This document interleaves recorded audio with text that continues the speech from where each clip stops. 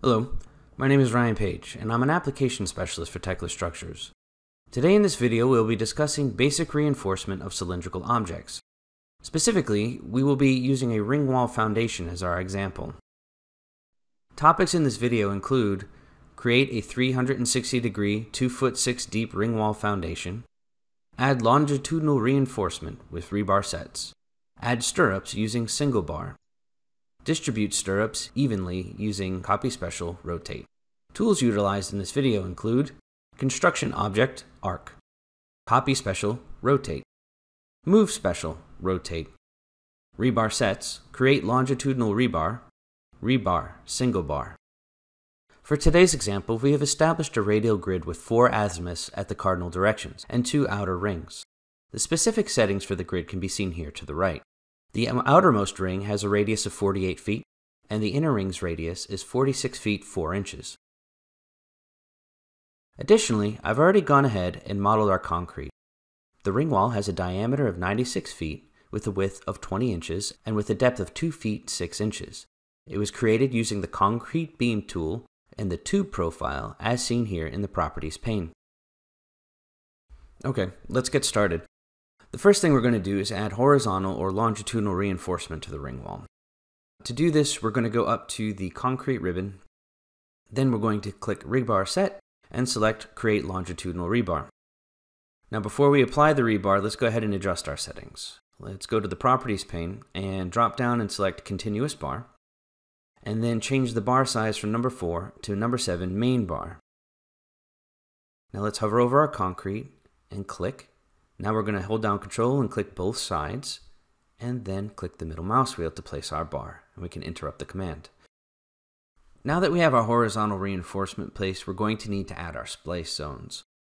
Rebar sets have a splitter tool that makes splices pretty easy. This tool will actually add the splice lengths to our bar, so we need to consider that as well as what our bar stock length is when deciding where to put our splices.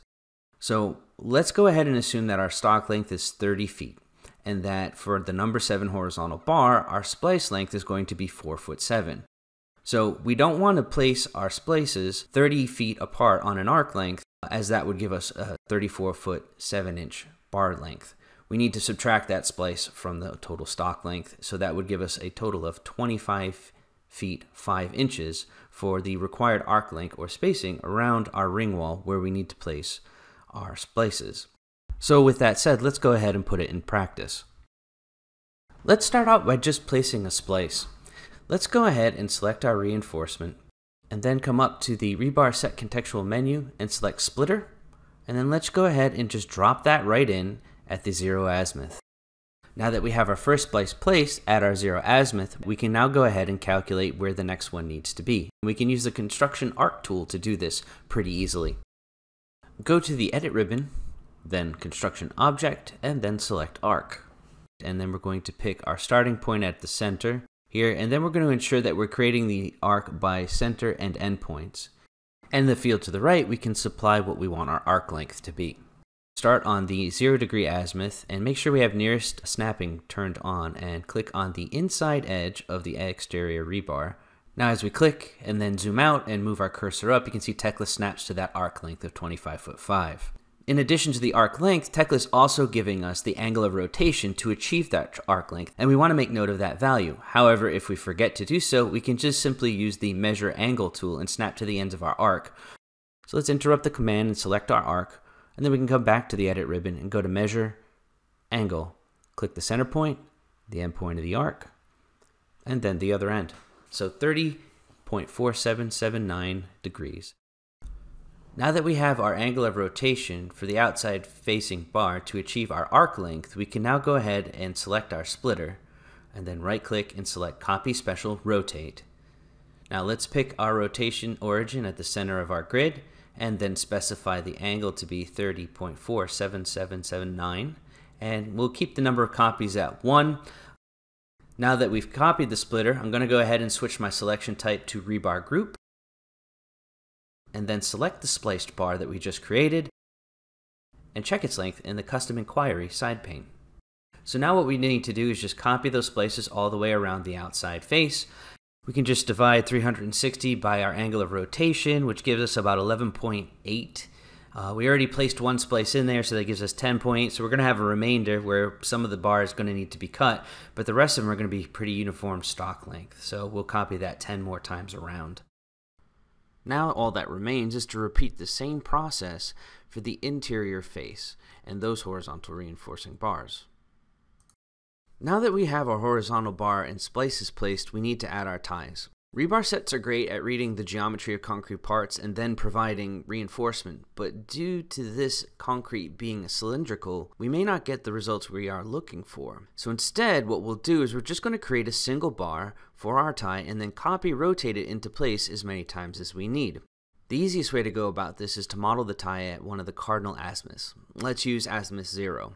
We also need to create an elevated view to make creating the bar a bit easier. So let's go up to our view ribbon and select new view, 2 points, and create a view along azimuth 0.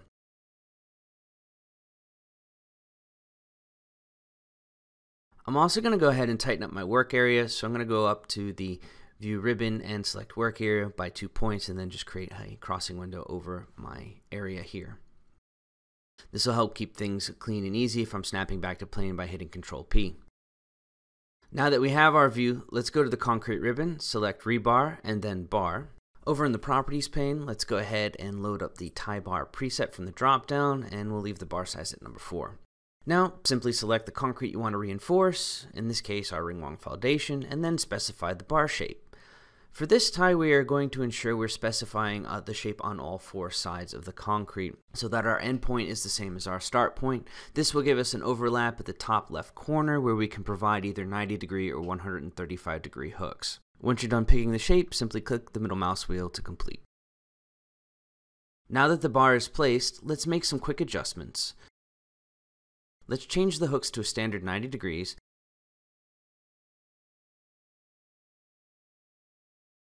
And we'll also adjust the cover thickness.